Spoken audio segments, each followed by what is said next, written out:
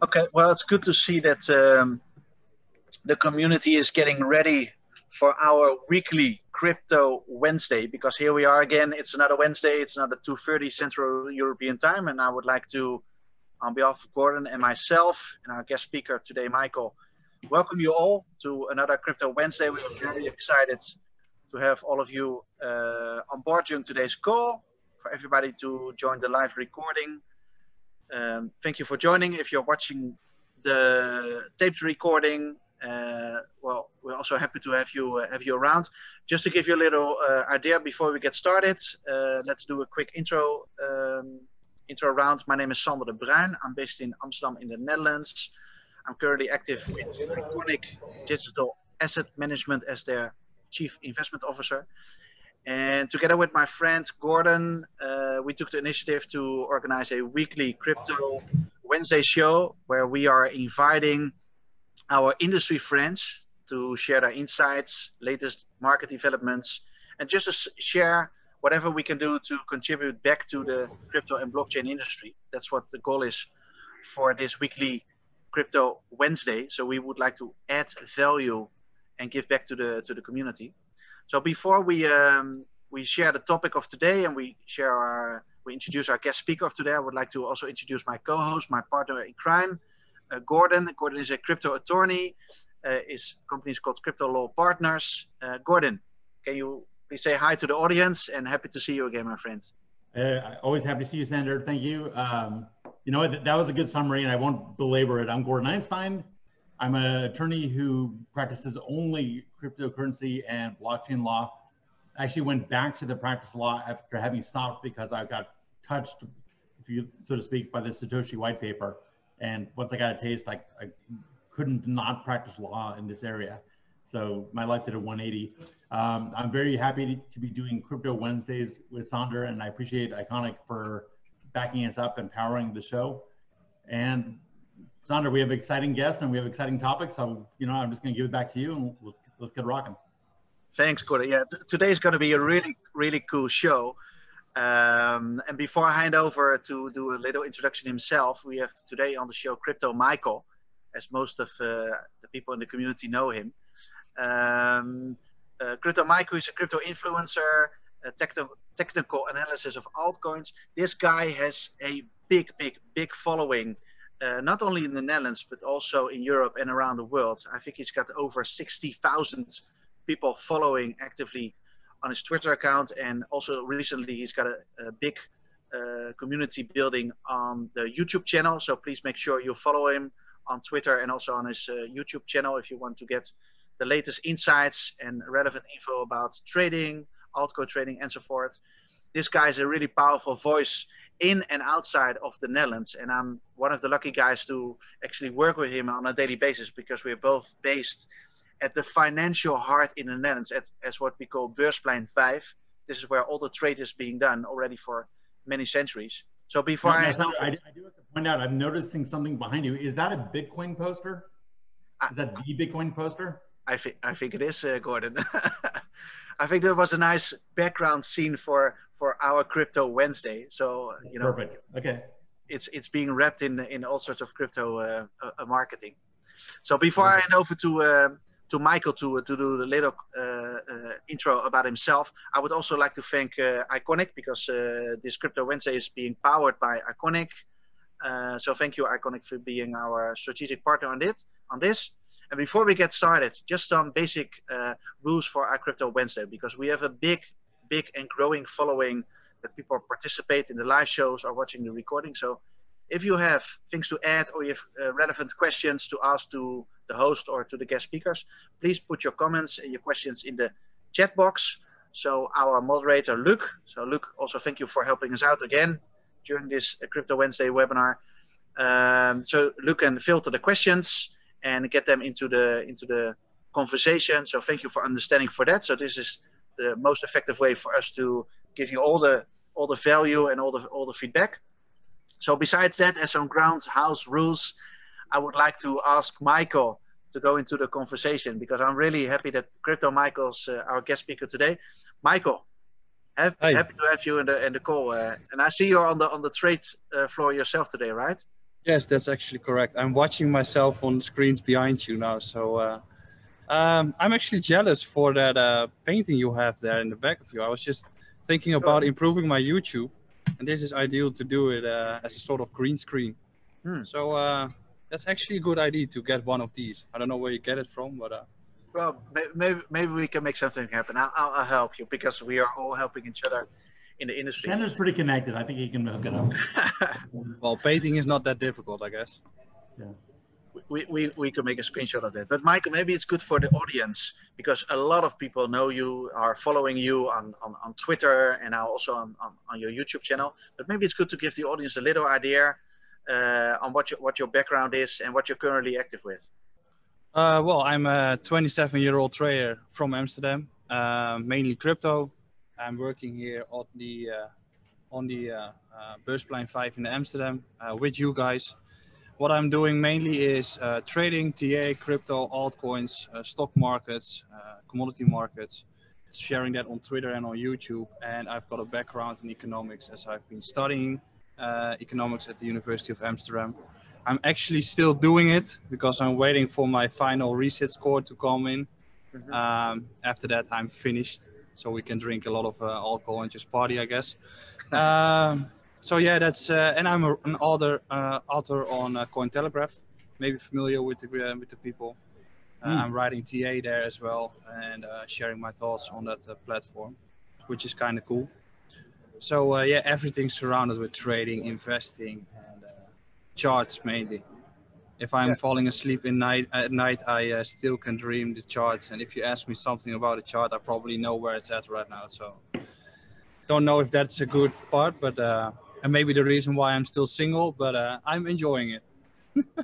Cool. And you're sharing a lot of content, info, valuable insights with your following, right? You got a big group that's excited to hear your thoughts, right?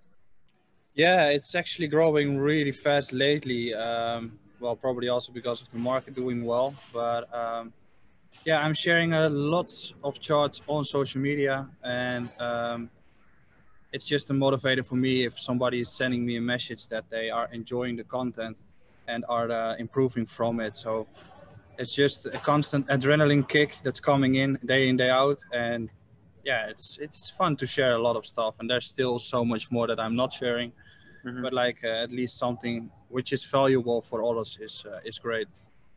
Yeah, I think your following, your network now on Twitter is over, I think 60,000 people, right? Yes, it's funny if you check the analytics of the growth of the account. The growth right now is for the first time the same as in the beginning of 2018. Just to share some perspectives on where we are potentially heading with the market right now, or how big the market is getting. Sorry, Michael, does that mean a lot or a little when you say beginning of 2018? Well, the level of in 2018 we still had the peak bubble, so a lot of new retail coming into the markets, and then the market went like downwards and just dead. Sure. And now new people are coming in, and we see that social media engagement are growing. I see it on my own account. So I guess it's a good thing that more retail is coming into the market. So we're getting into a new cycle. Interesting. Yeah, cool. And Michael, besides, because you got a big following, I think over 60K on Twitter, but you recently also started to build your YouTube channel. That's and correct. You see that a lot of your existing following are going to the YouTube channel, or are they all new subscribers? Migrating people from Twitter to YouTube is more difficult than migrating them from YouTube to Twitter. Yeah. Essentially, what you have with Twitter is that somebody is reading your chart for like 10 seconds or reading your tweet. And on YouTube, you have to keep them with you for multiple minutes. So it's quite difficult to transfer them over. Yeah. So what I'm actually seeing is that I'm getting new subscribers through YouTube and they come to Twitter. So it's actually improving them both. So it's just making the brand stronger and reaching more new people. And that's really cool. Yeah. Would you say, I'm interested in the social media marketing aspect. Would you say it's two separate audiences, or? I think it's different. They're a different group of people, but essentially it's all about making money, trading, investing. However, there's people that are only on Twitter and there are people that are only on YouTube. However, on YouTube, you've got all these leverage trading platforms, shillers, who are saying Bitcoin goes to 200K every day and just shilling their ref link without any educational content. So what I want to do on YouTube is just spread that and improve the content over there, or just bring something that's not much on YouTube yet. It's easy to fall for these easy to go videos saying Bitcoin goes to 200K. However, there's no education in that. You can't learn anything from it rather than some random dude saying that it's going to 200K with a chart from someone else. Yeah, like there's just no point in that. Yeah, yeah. Okay, maybe it's nice for the audience because a lot of people know you by Crypto Michael. But maybe you can share a little bit more on what you currently do, because you're working on the financial heart in the Netherlands. You're on the trade floor. Share us a little bit on how your day looks like. What are you working on? Well, usually I wake up, and then the first thing I'm doing is essentially I'm trying to improve myself, but I can't keep up with it. I just constantly open up my charts initially the first seconds that I wake up, or I get messages from people already saying that something goes up. So I wake up, I check the charts, I just get breakfast and stuff, and then I go to the financial heart where I'm just all day working on articles for Cointelegraph, working on content for YouTube, doing podcasts like this, working for my private group, as that's a Discord platform. And on the side in the evening, I'm actually making a YouTube video from home, providing content. So it's the rhythm is not there yet, as I've just been studying for like 3 weeks. So I'm still figuring out how to go through the day. Sure. But I'm trying to improve it, and just it's all about charts all day, day in, day out. Reading them, analyzing them. If I might, there's an expression we got from the last show that I love, which is explain it to me like I'm 5. So technical analysis, explain it to me like I'm 5. Oh. Pressure. I think I can't. That's a difficult question. I know. The why issue I like it. is that technical analysis is relatively easy, but people make it too overcomplicated. Well, first thing is, what is it? What is it, period? It's something going up and down and about price, and you use TA to measure right moments to step in and to step out. It's not a science, it's a pseudoscience, but it's becoming more well known because of the self-fulfilling prophecy of more people using it. Interesting. Is it a analysis of market movements as opposed to underlying value analysis? That's what it feels like to me with the focus on the charts. Like the technical aspect would be the movement of the security itself rather than so much a deep dive on the underlying asset. But tell me if that's on track. So like you mean the fundamental part of valuing a company or a stock rather than I think the technical part is getting larger recently. As we have more computers with more data, we can actually do more technical analysis rather than fundamental analysis. And there's no fundamentals anymore in this market right now, as Tesla, Apple, Amazon all make all-time highs while the economy is crashing down. So these fundamentals are thrown somewhere else. That's a great comment. You're right. The principles of valuation don't match up with the price anymore. The house is burning. Everyone's being like, wow. There's never been such a big gap between reality and the current stock markets. I think so. Like maybe the only big difference we've seen is 1930, the dot-com bubble. Only 2. I think so. And Japan, 1990. What do you attribute that to? The non-correlation of the economy, the real economy, and these security prices? Probably it's the infinite amount of printing by the Fed, which is issuing it, and the low interest rates still. And right now it's just mania of retail traders jumping into Robinhood to get all these tech stocks, which is just fueling the run up. Can it last? What? Do you think it can last, or will it last? No, a bubble will never last. A bubble will pop, and it will hurt more than you want to. For instance, the Bitcoin bubble was insane in 2017, and it crashed and it dropped down 80%. I would not be surprised if Amazon drops 80% as well. And can technical analysis predict that kind of sudden movement, or is it more sort of incremental daily day trading up and downs? No, technical analysis is also useful for long-term investing and just, well, I think having a normal way of thinking and just staying with your both feet on earth or on the ground and just watching the chart, seeing a parabolic, which is reflective to what we've seen of Bitcoin in 2017. You don't need TA or FA. It's just insanity. So you don't need to do anything. You just have to have eyes and watch the chart, and you see that this stuff is just not going to end well. But TA can help you with determining any top or any bottom, that's for sure. For instance, there are some typical bottom and top signals what are not reflected in the psychology of the market at that point, but you can see it in the chart already. So the psychology walks using a behind. word that I've heard several times, but I've never quite understood it. How does signals relate to crypto? You mean like TA signals, or just like technical analysis and just signals of showing a top and a bottom, you mean? Yes. That's the same in every market. There's certain behaviors or patterns that are indicative of a market shift. That's the same in every market because we have human psychology, and it works the same every time. Interesting. So essentially what we had in the crash down in December 2018 with Bitcoin to 3K, everyone called Bitcoin dead, but there were some typical bottom signals that we didn't know that it would go to 14K afterwards. But understanding sentiment with TA and just combining these two are essential if you want to become a great trader. So these signals are everywhere, the same as right now that everybody wants to buy Amazon, Tesla, and Apple and all these big stocks. That's reflective to what I've witnessed in the beginning of this January 2018, where everybody was rushing to get these altcoins. Right.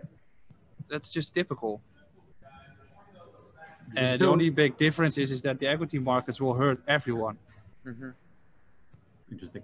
You know, one thing we talked about during the pre-interview is you've gone down this great path of teaching yourself from really novice to master trader, and you've gone down that road and made the mistakes. And one thing that impressed me during the conversation before is you're always kind of self-examining and always working on yourself and always working on your perspective. And to me, it sort of had a Zen ring to it. You're just kind of open without imposing your own meaning on what you're seeing. Can you tell us in the audience just how did you start and how did you get to where you are now, so that you know what you're doing?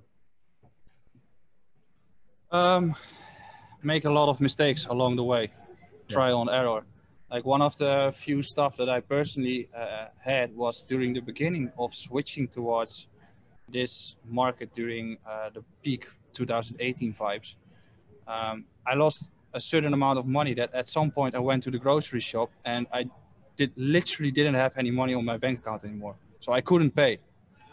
And these life experiences... Did Sander buy you lunch that day?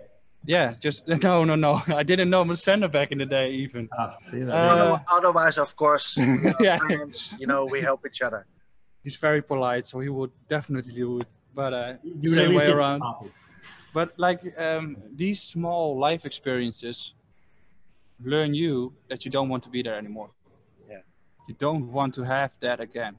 You don't want to have that crash in February 2018 again, where you lose a ton of money and you call your dad crying, okay, what's going on? You don't want to have that anymore. And if you want to realize that, or as long as you start to realize that, you can improve. You know your mistakes, you're accepting them, you're reflecting them, and you can improve from there. And if you do that over and over and over again, at some point, it starts to turn the right way. was great. From a psychological point. I think, Michael, you turned something, let's say, negative into a positive. So you used it to make a decision, not to be, let's say, in a victim kind of role, but you use it as a learning experience, one to prevent it for future occasions, but also, you know, what do I need to tweak or tweak or change? Where do I need to develop myself further to never be in that situation again? It's like the intrinsic motivator inside of you is being pushed forward, right? Well, the point is that I read so many times that when people are joining a trade and it goes wrong or it goes the other way around, and they are saying, yeah, it's manipulation. And then that's just a simple excuse. In the end, it's all about your own portfolio, and your portfolio is going to pay the bills for you. So if the market doesn't care about you. So if the market goes the wrong way, it's all about you making mistakes. So if you already accept that problem and admire that, then you can start to realize, okay, I have to make good entries. I have to make a strategy, a risk management plan, a portfolio management plan. And then you get into the slow grind of improving yourself. And that's just a long-term game, actually. You know, one thing you mentioned is that there's a lot of sort of false prophets or shilling out there. And when you were learning, were you following people at all? And was there a process of determining who's real and who's not real? Or was it not so much person dependent, but more literature? Or was it just raw experience of doing charts, doing trades, and then thinking about it internally? Well, how do you tell the real from the fake if you're new or if you're just getting into this? Well, right now I can, but I'm not going to do that because it will hurt people and you get into toxic situations, and that's not helping you at all. But in the beginning you can't because you don't have any experience. So you literally are going to the content that you're seeing. And when I started, I followed some big accounts as well. And what they did is when something went wrong, they just deleted the tweet. So it looked like they were doing really well. And these were the few things that I was like, okay, this is why I want to start my own Twitter account and start sharing my own charts just as a personal journey, just to learn from others. And not doing that. And also not promoting leverage trading platforms as like using 10 times leverage for your trades. Like 90% of the people lose with trading because of emotions. Why would you want to promote leverage trading where you know that people will go bankrupt because of you or faster? Right. People can't handle their emotions. If you have 1K to spend every month and you make 10 grand all of a sudden, your emotions go like, whoo. Well, it's just numbers. Right? Lots of endorphins.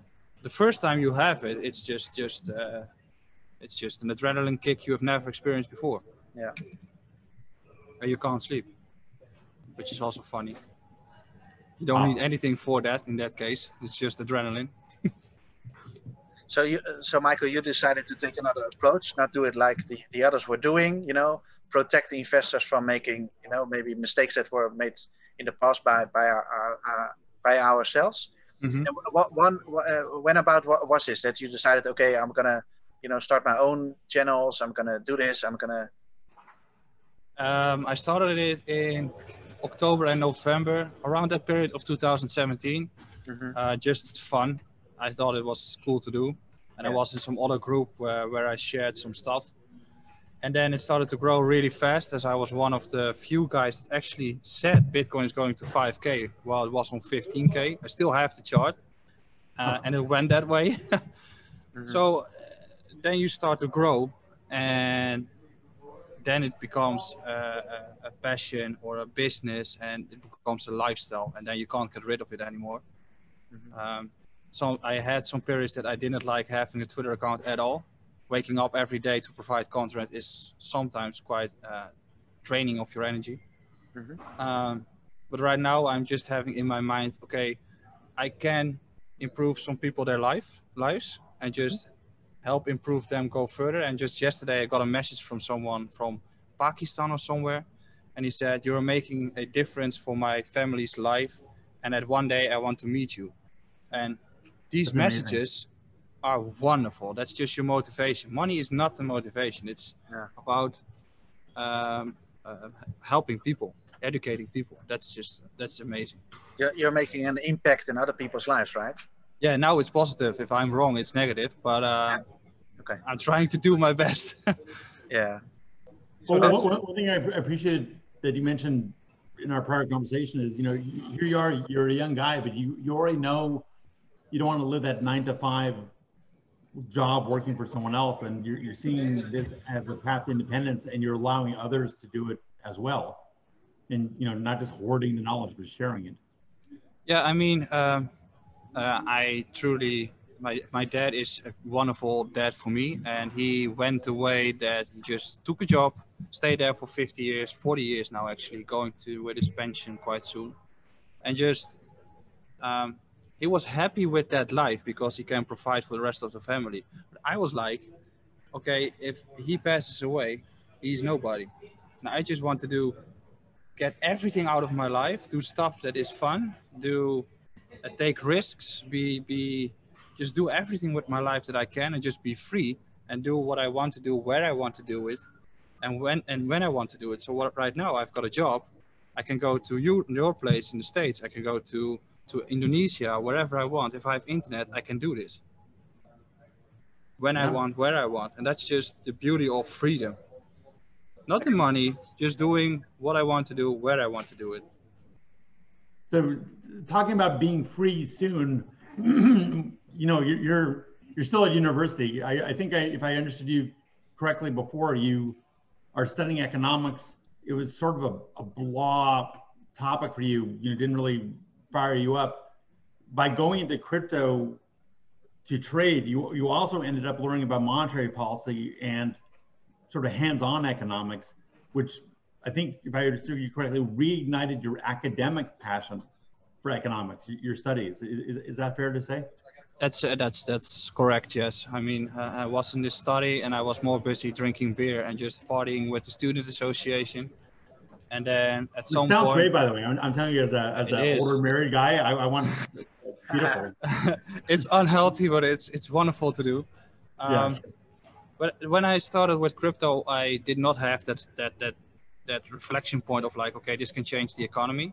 But along the way, you start to realize, okay, Bitcoin and crypto can be decentralized finance, or can be a big step in the future regarding what system we have right now. And then you start to link these two, and you start to realize, okay, we might be at the moment of a huge shift in our system or in our society financially.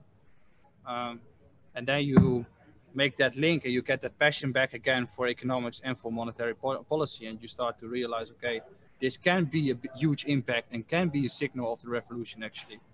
So that's, the passion came back through crypto. So, you know, you dropped an interesting line in what you just said. The massive change that's coming, was that already built in with the development of crypto, or is it something specific to this kind of COVID, Federal Reserve flooding the market for liquidity moment in time? Is something special happening this moment because of beyond the general trends, just because of COVID and the way we're all reacting to it, that's maybe affecting crypto? I think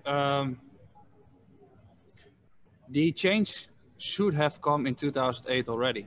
However, what the Fed and the monetary policy, or just the big guys, did was extending the market that they had, extending the system they had by making more debt to pay the other debt, which is creating an even larger bubble in which we are living right now. And what COVID is doing is actually showing people that there is another opportunity, there is another escape route, which is gold, silver, or Bitcoin. And more people start to realize through Corona that our current system might be ending, or there are faulty errors in them. Mm-hmm. And that's what you see with the huge impact of social unrest in the United States right now, in your country. Is that you've noticed that over there? Yeah. It's the same. Actually, we have got the same social unrest. Yeah, we have got it over here as well. Yeah. Ethnic profiling is a big issue here too. However, it's not about racism or ethnic profiling. It's about people standing up against the establishment because of the system we live in. That's what the underlying basics is. in my opinion. Let me share a quick little anecdote with you. You know, we just had our July 4th Independence Day holiday, and the way we celebrate it here is with fireworks. And almost every city, including Los Angeles, the one where I live, banned fireworks for 4th of July. They're like, you know, you can't do it because, you know, all these reasons. Mm-hmm. I've never heard or seen so many fireworks in my life, ever. And there's news stories of helicopters flying over Los Angeles, and it looks like Beirut in the 80s. Just like the sky's filled with fireworks. And the newscasters are like, oh, this is terrible. No one's following the law. But if you just turn off their stupid voices and just watch it, it's one of the most beautiful things I've ever seen in my life. It is 5 times any prior fireworks. See, because, you know, all public fireworks shows got banned because they didn't want people to gather together because of coronavirus. So there's a weird, I'm not totally comfortable with it, but there's sort of an anarchist questioning of authority that's happening, and it's potentially very dangerous if people are unwilling to wear masks. But there's a positive side also, which is, you know, the overreach areas. Of course, that's a matter of opinion. What is overreach? That's happening on some governmental level. So, you know, the population is just going, you know, part of my friends are going, F you, we're doing our fireworks.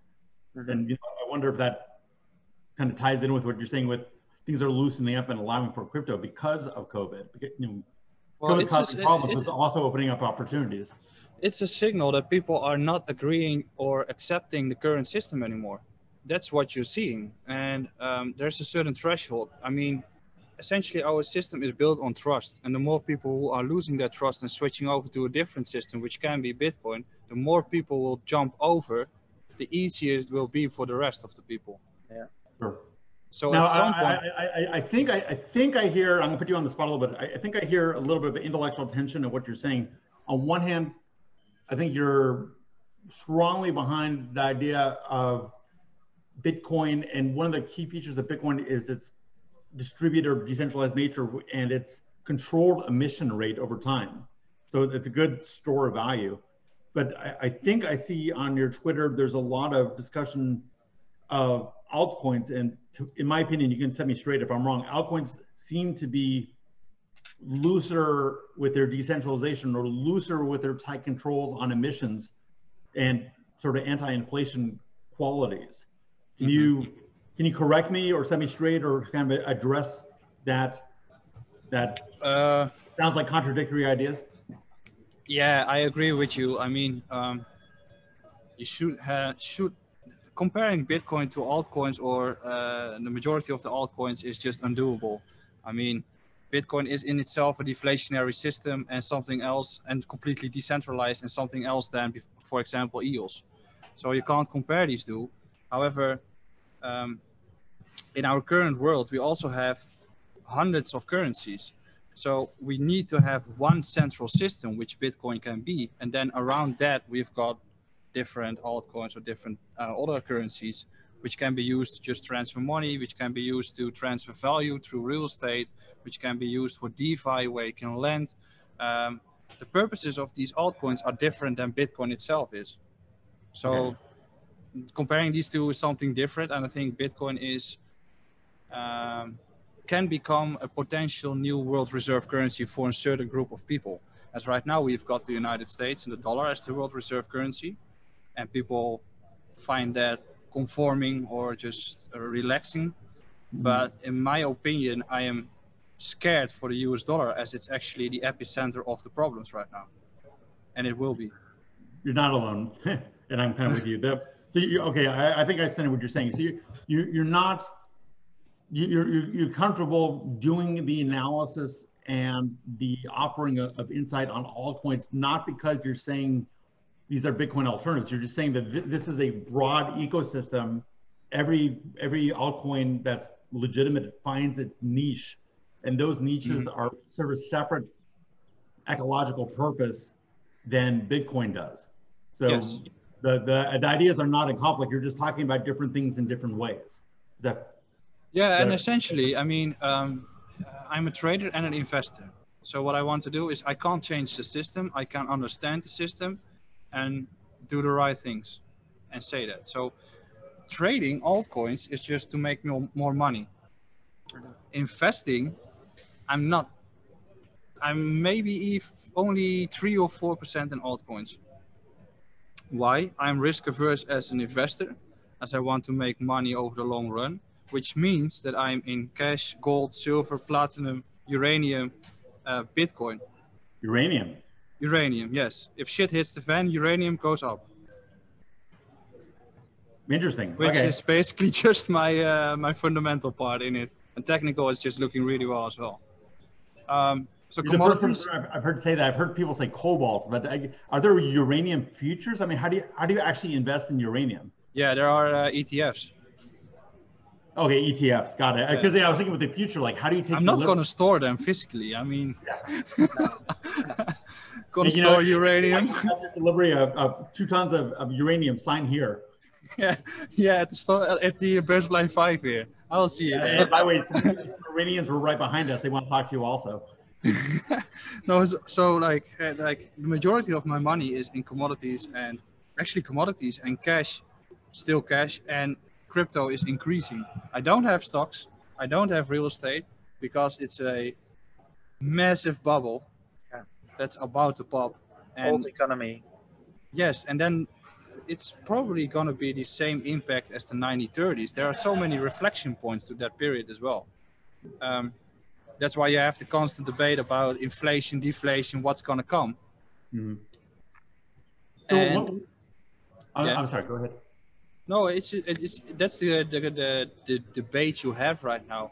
And if you just gather data about the current economy and what happens with the real estate markets, for instance, with Amsterdam, since the 1990s, the prices have gone up 600% on real estate.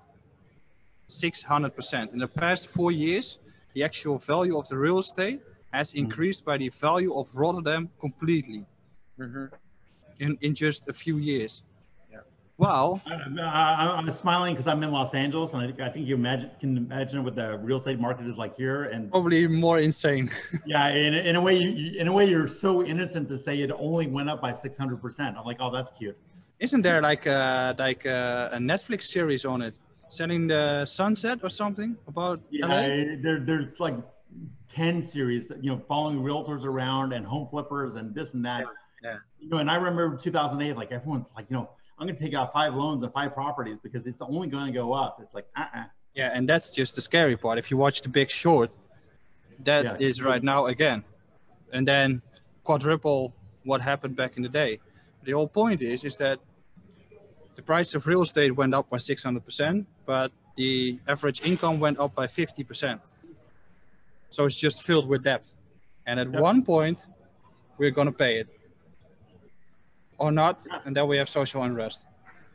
So following up on that point, so the notes from our pre-conversation or pre-interview, I have here interest in monetary policy. And then you did something interesting. You noted the sort of, there was 4 factors you talked about, but you noted that these things sort of have a negative synergy between them. So it's not any one of these, but it's when they act together. So you said something to me that was fascinating. You said inflation's not always bad. I was like, oh, that's interesting. But you said there's inflation, there's the structured current system, there's its debt-inducing nature, and then there's the social stress it causes. So I think you were talking about maybe the negative feedback loop between inflation and debt and how that affects the social fabric. Yes. Maybe you want to talk about that for a second? Well, I mean, we have discussed it, and it's essentially it's part of rich dad, poor dad, which means that through inflation, and if you are rich, you can just get loans very easy because of the interest rates that are relatively low. Which means that rich people can get loans and can improve their richdom as they have, while poor people can't, as they are stuck in the system. They have to pay their increased real estate rates, or just everything they have to pay, mortgage rates. So what I'm trying to say is that 10 years ago we had a huge crisis, and what I wanted to see from the monetary policy is that they actually switched to a more defensive approach of the market. So letting it free more, making it more an efficient market.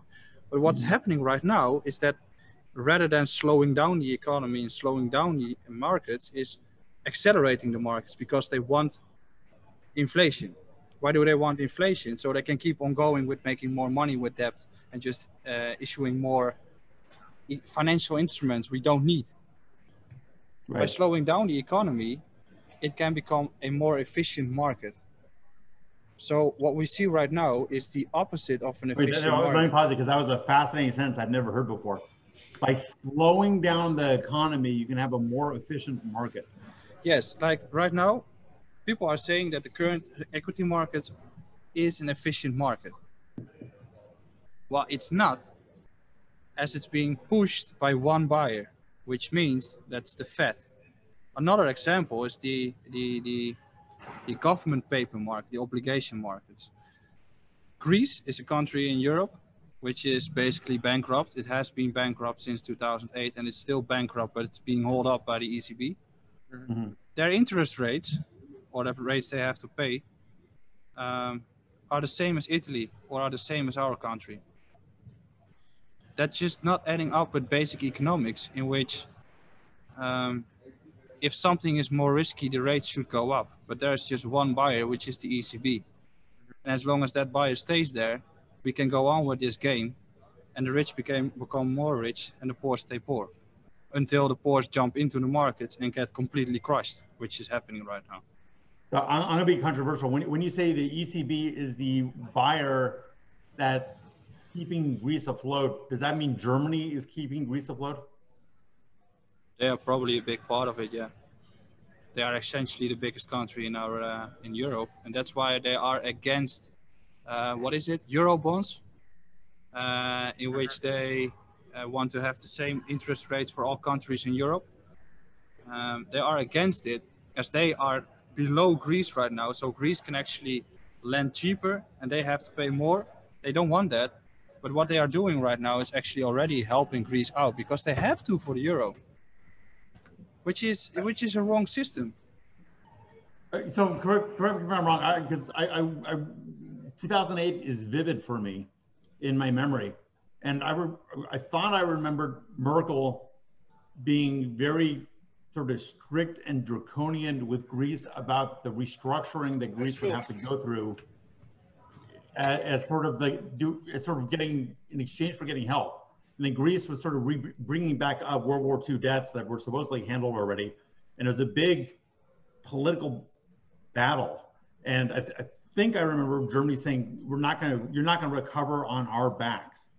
But what I'm hearing is maybe here we are in 2020 and really Greece is recovering on Germany's back, because if the ECB is buying up Greece's debt at an interest rate that's comparable or even lower, I can't believe that, to Germany's, that's a massive subsidy structurally that it really undermines their euro in just like a completely fundamental way.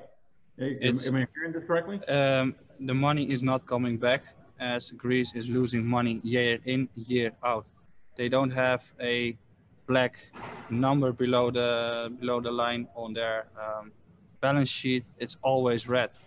Mm-hmm. So what we're doing is sending them money so they can survive. Mm-hmm. They are not changing. They are still making a loss. They are, like, for a company, if you're losing year in, year out, you should be bankrupt, which is the case with Greece.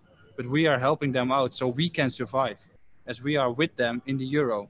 And currently we have a euro and a European Union.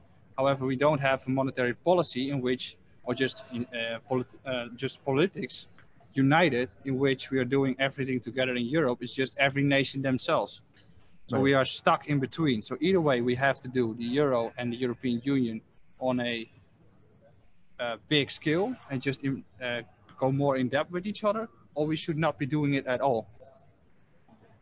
Because right now it's not working.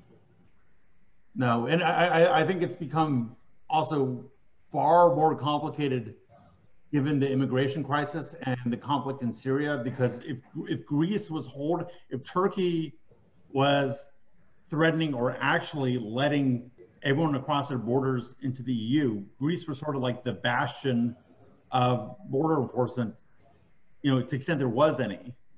And then if Greece goes into true social crisis, they're not going to have the resources or the political will to do that. And there's, you know, it's like China with North Korea. I mean, you know, China may or may not like North Korea, but it can't let it fail because its strategic competitor, the U.S., might take advantage of that situation. Yeah.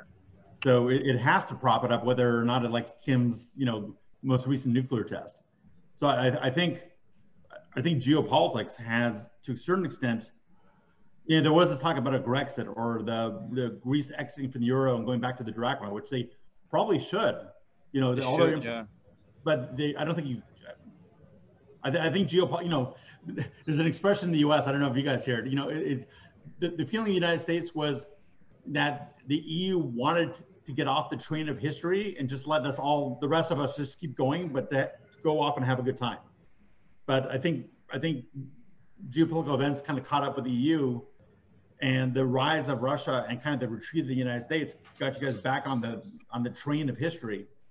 And now you're having to take geopolitics into account, and NATO isn't enough anymore. Well, I think the group of people that want to get out of the EU is growing all over Europe.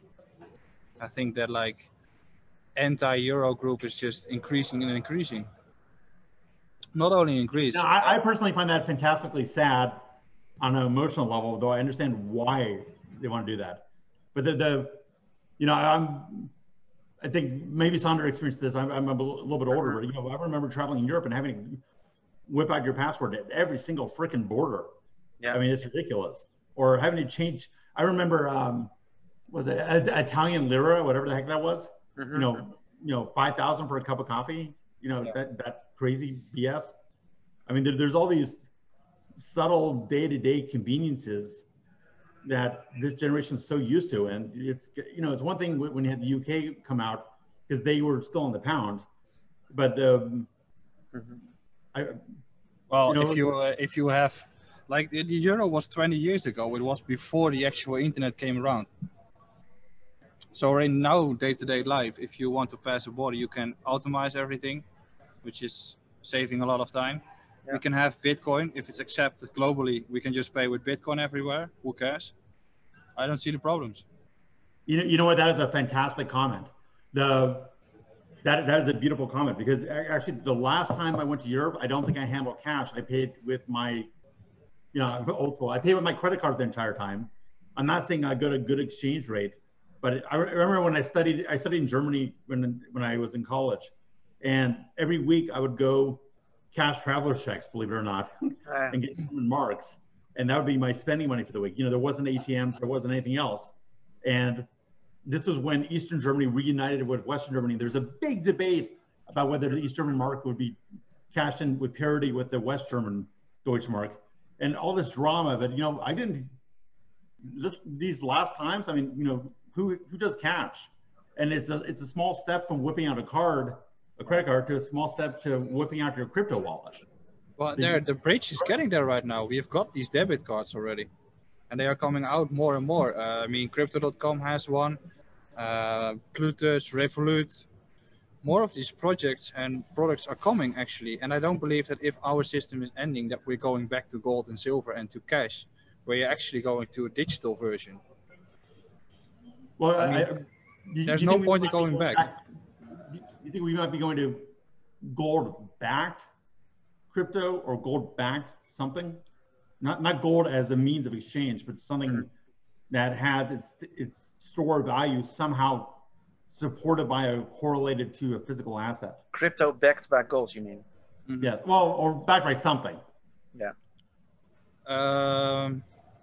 But yes, gold is a good example. Gold well, then you get into the discussion of inflationary and deflationary systems. If you have an inflationary system, you want to have it paired with gold or something else. With Bitcoin itself, you don't really need it. But in the end, it's all coming down to trust. If people trust a certain asset and more people trust it, then the system will work. So going to a gold-backed crypto would be great, but I don't think it will happen. And well, I don't know. I can't answer this question. I mean, essentially it went wrong when we left the golden standard. That's where the system went wrong. Yes. And then we started to build financial instruments nobody needed. Yeah. So, let me throw this idea out and see if you agree. I think the reason Bitcoin doesn't need to be backed by gold is because its emissions are controlled by consensus. In other words, a decentralized distributed algorithm, and people trust that no one can 51% it. So we don't need it backed by gold because the anti-inflation is built in. When you have a central issuer, like a central bank issuer, for example, if China wants to challenge the US dollar, China can, of course, always change its mind, just like the US did in 1971. So, and because we don't have decentralization, we need something else for trying to make a coherent argument that no, they want to inflate this thing to death. So when you have a central bank issuer trying to unseat the US dollar, they may have a motivation to say that their currency is gold backed just to have a competitive advantage against the US dollar. I agree with your point. Like a decentralized Bitcoin, then you just get rid of all the centralization. However, you still have one big problem going ahead, which means that if there are a few small whales having 50% of the tokens or just 40 or a large amount of Bitcoin, they can do with the price what they want. Sure. And that's going to be a large issue or problem for Bitcoin if you think about a new system and Bitcoin is going to be the central point of it. So we could be having a crypto based on Bitcoin. So because Bitcoin's current volatility, separate from the ease of use or lack of ease of use of using Bitcoin, does its current volatility and the whale problem, call it the Satoshi wallet problem, impede its use as a fiat currency substitute? Yeah, right now you can't even discuss Bitcoin as a fiat currency. It's just too volatile. Now, I always joke, is it that Bitcoin is volatile against the dollar, or is it that the dollar is volatile against Bitcoin? Well, the dollar itself is also very volatile recently, but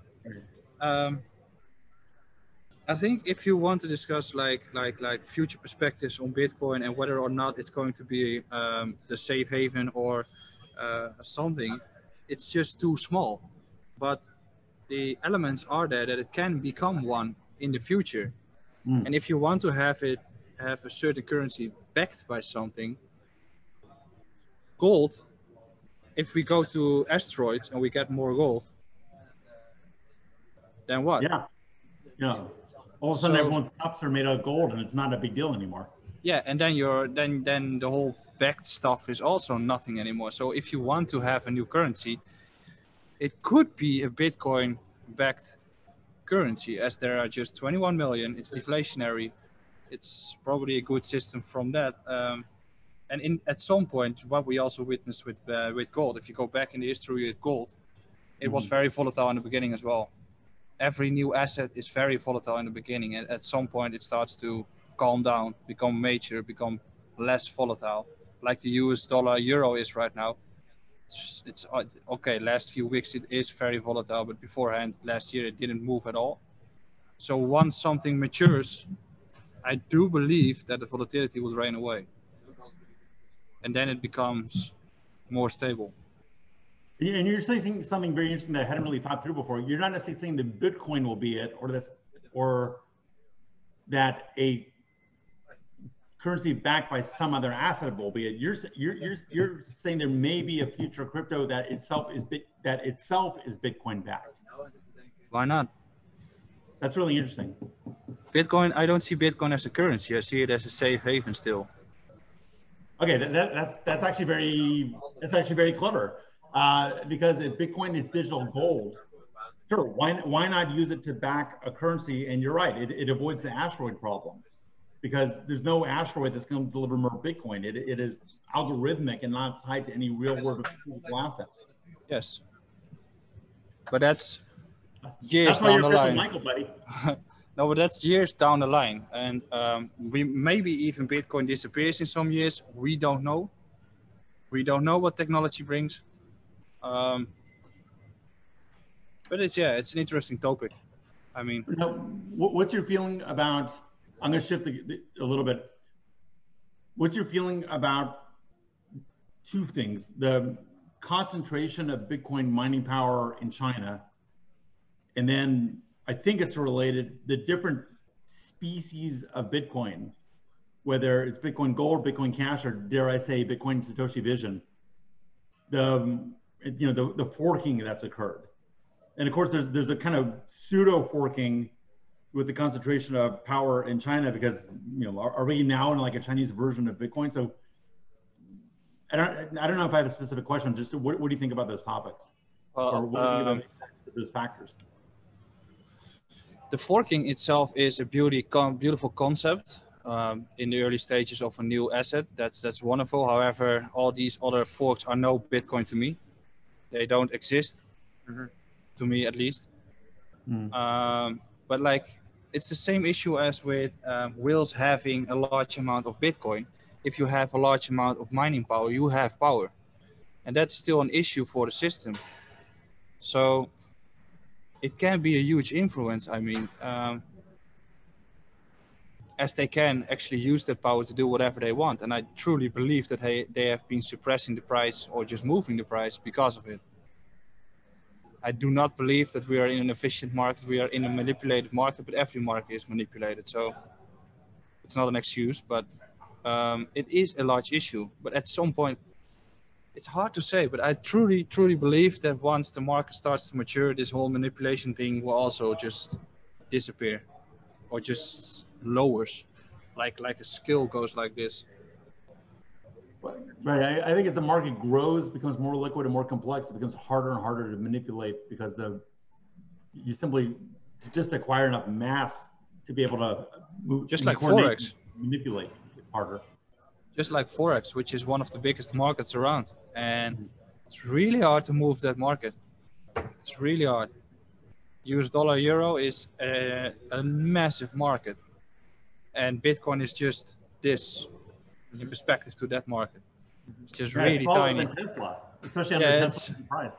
Yes, we are just a niche still, but we are building up and we are getting there, and we have very good ideas. We have got DeFi as well, and probably we are facing a bubble where nobody is still using Bitcoin or any crypto, but people are seeing the perspectives, just like the .com bubble did, and everything goes ballistic and then crashes down again, and then the real adoption comes.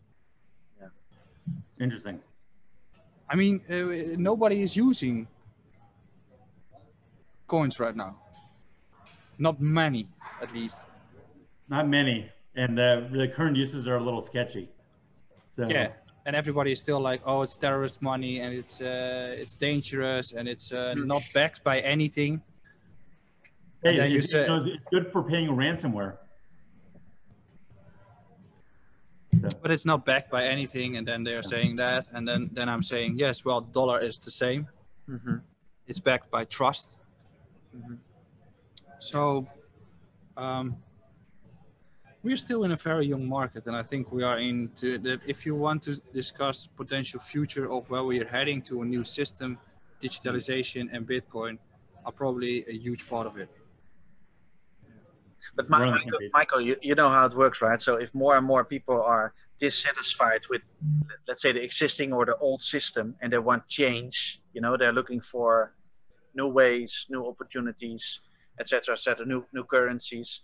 So they're looking into crypto or Bitcoin. It only takes a few people to make a change, right? And this is a nice book. I don't know if we discussed it yesterday during our pre-talk, but one of the nice greatest books around there is called The Tipping Point. And it says if you wanna create a shift, you need just between, I think, 5 or 10%. I think the magic number was about 10%. If you have 10% of the people in a state, a country, a region, a continent, or whatsoever, you can make it happen. And it's always the early adapters, the visionaries, that see it first. There's a lot of resistance, if you want to change something, resistance, people say, no, never work, well, maybe work, and then everybody, oh yeah, it's working already. that's a nice book. Maybe we can address the subject a little bit about books, because we also discussed it yesterday. Tipping Point, a great book for you all that's listening or watching the recording. The Tipping Point, great book to read. I heard you mention another book, Michael. I heard you saying the book on Rich Dad Poor Dad from Robert Kiyosaki. Yeah, I didn't actually read it yet, but you mentioned it to me yesterday, so I'm definitely going to. But I wanted to address something that you were saying, that you only need like 5 to 10% of the people to switch to a system. Sure. You also only need 5% of the people to destroy a system. Mm-hmm. What I'm trying to say is that if you have watched The Big Short, it's not a book, but it's a movie. One of the sentences is that when Michael, the CEO of the fund, he went short with his hedge fund on the real estate markets. He said, if 8% of the people default in these mortgages, the system falls. Yeah. And that's critical. I mean, if 3 or 4% of the people default, the system can pay for it. But if 8 or 9% of the people default, we can't pay for it anymore. It's the same with insurances. If we are paying an insurance for everything, and then Corona comes around, everybody needs an insurance and nobody can be paid. Mm-hmm. So it works both ways. And that actually references another book we mentioned, you know, Black Swan by Nassim Taleb. You know, these black swan events wreck systems because they're beyond the performance parameters of those systems or the expectations. Well, the Black Swan is a great book. It opens your eyes, because I've just started to read. I've read like 40 pages, but what I started to realize is that what I've studied in economics is what we can discuss with our brain. So what is normal and what we can project as potential problems with our brain, that's what we can build in these models. But if you have a model, 95% is working within this model as it's statistically tested, and 5% is outliers.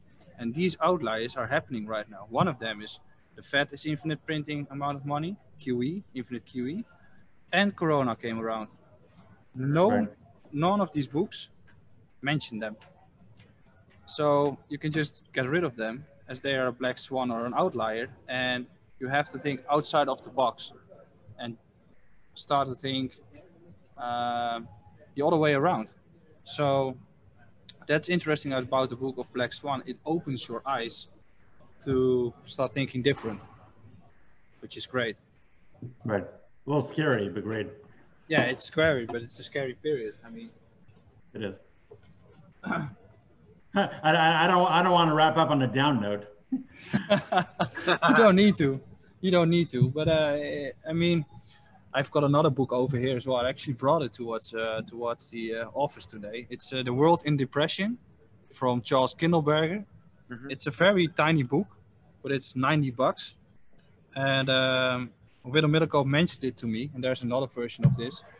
And it goes in depth about the crisis of the 1930s, in which we had 6 years of deflation and the social unrest going around with this. And there are so many similarities with the current market and the current economy, and that just every 100 years the cycle ends and there starts a new cycle and the system goes away. We've had it with the Dutch in the 1600s, with the Spanish, the British pound, which was before the 1920s. Then the dollar came around, and now we are shifting towards a new system, or actually at the beginning of a potential crisis. So this sheds a beautiful light about depression and crisis period, which my parents and my grandparents can't tell about because it was before them. Right. So it's really cool. That was your non-depressing ending? I'm trying to. Well, look, since, how about this? Because you are an active trader and providing guidance to other on active trading, and your Twitter is filled with sort of flash information about different altcoins. If you what's, dare I say, make some short what altcoins do you pay primary attention to, and can you make short-term assessments of them? Well, what do you mean, like perspectives on coins, or? Well, I think you talk about Cardano. I think I saw that. What are their what are the top five, not in terms of necessarily quality, but in terms of your attention to them that you comment about or do analysis about? Recently, it's actually Elrond, Cardano, VeChain, Chainlink. But that's because of they are moving. But that's purely trading wise. I mean, they move, so I use them for trading, and that's why I post them, and they get likes, which is also a narrative. But if you watch my videos and if you watch my live streams, we discuss investment approaches, and then I'm going to align why I'm invested in the ones that I've just said in this live stream. And I think it's more important for people to understand how to play the world cycle the right way rather than trade on a certain altcoin. We don't know which altcoin will survive, but we do know that the world cycle will change and you want to do the right stuff. So that's a broader topic to discuss than just a random altcoin going sky, moon, fly, and you can trade it. So I think that's a more important topic to discuss for myself on YouTube more in the future than short-term movements on altcoins. And I we're kind of cycling back to a prior conversation, which is the nature of the Twitter format and the nature of the YouTube format lend themselves to different sorts of ideas and different sorts of audiences. And obviously Twitter is sort of the fast take, briefly expressed, and there's only if you have the world of ideas, there's only a subset of ideas that can be expressed in 140 characters or whatever it is. YouTube, despite its nature, lends itself to more kind of in-depth, thoughtful analysis, but obviously there's a role for both because both matter to people. And sometimes you just need fast-moving information.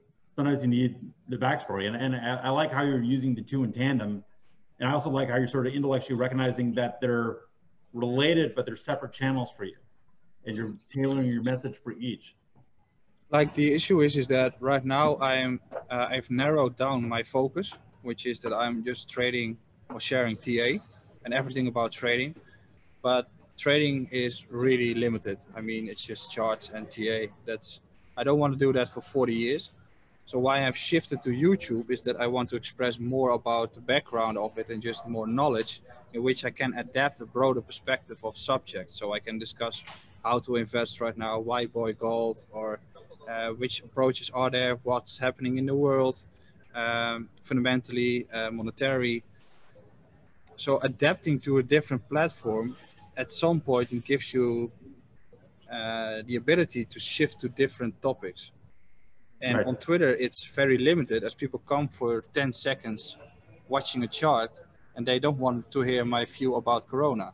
If you go to YouTube and you discuss it inside a video, you get the ability to address different topics because people come to you for TA, and if you discuss it in the meantime, they stick with you or they don't, and then I'll just get some other viewers. But shifting towards a broader perspective of topics is easier on YouTube. Makes a lot of sense. So when we put out the show notes for the show on YouTube, we're going to include your Twitter handle. We're going to include your YouTube channel. We're going to include your top 5 recommended books, sir. You're going to give us that, and we're going to include that on the show notes. And that way people can sort of get a sense of how to follow you and how to learn your thought process and just stay up with your fascinating development. Sander, I'm going to pass this back to you. I think it's been a great conversation. Where are we in all this? Yeah, I think this was a really great edition of our weekly Wednesday crypto show. So maybe we can summarize a bit and close this show for today. So first of all, I would like to thank Crypto Michael. Michael, we're not only friends but also working in the same industry. I know that you're really, really busy working on your business, on the trading and so forth. But I really appreciate on behalf of Gordon and myself and also everybody watching that you spent some time with us, sharing some insights, and we welcome you to upcoming shows to participate also and contribute. So thank you for joining today. Also, Gordon, thank you for being here on the call. I know that you're in a different time zone as what we are in in Central European. For you, it's early morning. That's an understatement. What time is it now, actually? Now it's fine. Now it's 6:41 in the morning. Okay. Well, the advantage of getting up early, you got a pretty long day, so there's enough time to do some trading, to do some reading. You know, we spoke about books and so forth. So, I like your positive take. Okay, so once again, thanks Michael, thanks Gordon, thanks everybody for watching on the live stream, or maybe you're watching the recording. We really appreciate you. Also, again, would like to thank Iconic for powering and making this available. This recording will be available on YouTube, so it will be available on the Iconic YouTube channel, but also we have a new channel, which is the Crypto Wednesday YouTube channel. It's just new, so also subscribe to that channel. The video we will also send it to Michael, so he can use it on his channel. So on all the channels available, we're all friends. This will be here, and we would also like to recommend watching our previous shows. So maybe this is your first show that you attended, or that you listened to, and we've got some quite interesting previous shows in the last couple of weeks. But also, besides today, we will have a fascinating, a very interesting show next week. So next week we have 3 local crypto and finance experts. We have a panel coming from Puerto Rico, and I know that there are some friends from you, Gordon, that you invited for the show. So we're not going to mention any names yet, but it will be very, very exciting. So on behalf of the team, we would like you to come back and join us next week, same time, same place, same link, and share the message. Invite all of your blockchain and crypto friends to join our Crypto Wednesday. We look forward to seeing you, and we would like to thank you for watching today and hope to see you soon. Thank you, everybody. Thank you, Michael, and we see you soon. Thank you. Bye-bye. Thanks, everyone, for watching. We appreciate it. Talk to you soon.